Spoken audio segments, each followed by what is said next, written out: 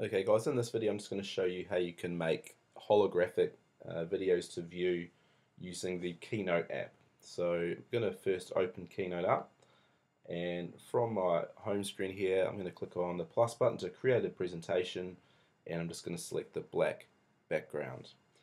Next I want to get rid of all the content that's already on there, so I'm just going to select these text boxes and get rid of them. Right, and now what I want to do is place my videos in there. So the plus button up the top of the screen, I'm going to click on that, and albums is already selected, which is brilliant. Next I'm going to choose videos. I'm just going to scroll down and find a video that I can use, and I'll use this one here.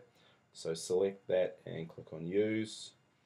The next thing I need to do is resize this. So I can resize the video by holding my finger on the blue circle in the bottom right hand corner, so just in here. And I'm going to just resize that video to make it about that big. Alright, then I'll drag it into the center of the screen.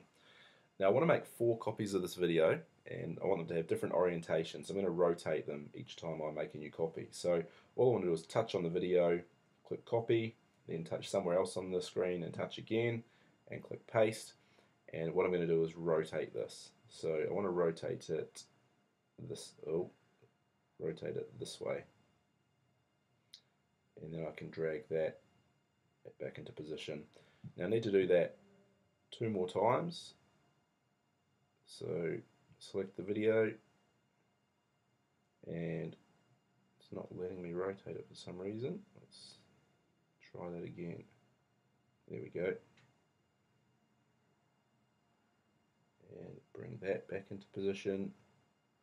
Now you might need to resize these a couple of times. You want them all to be the same size as each other, but you want them to fit nicely on the screen as well and be positioned almost tip to tip. Alright, and one more.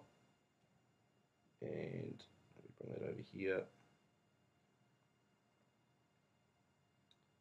Alright, so now that I've got my 4 videos placed in there, the great thing about Keynote is because of the guides that come up with it, you can tell when videos are too unaligned or different sizes.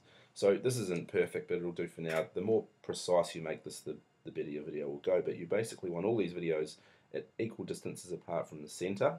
You want them the same size, but to have those various rotations here. So what we do next is we select the first video we put in, the one at the top, and I now want to click on animate.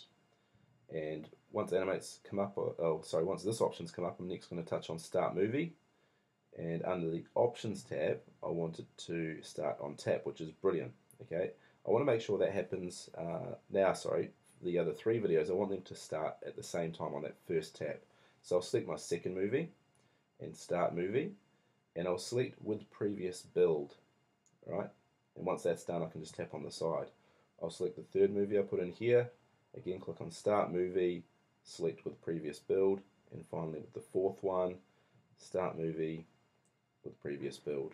And once you've done those, you can just click on Done. Almost there. Next thing we need to do is click on our first movie, and we're going to select the paintbrush just up in the top bar of icons there, and I'm going to choose from the movie tab Loop. That just means the video is going to keep on playing in loop. Now I want to do that for each of them. So I'll choose my second movie, now go back in here and click loop.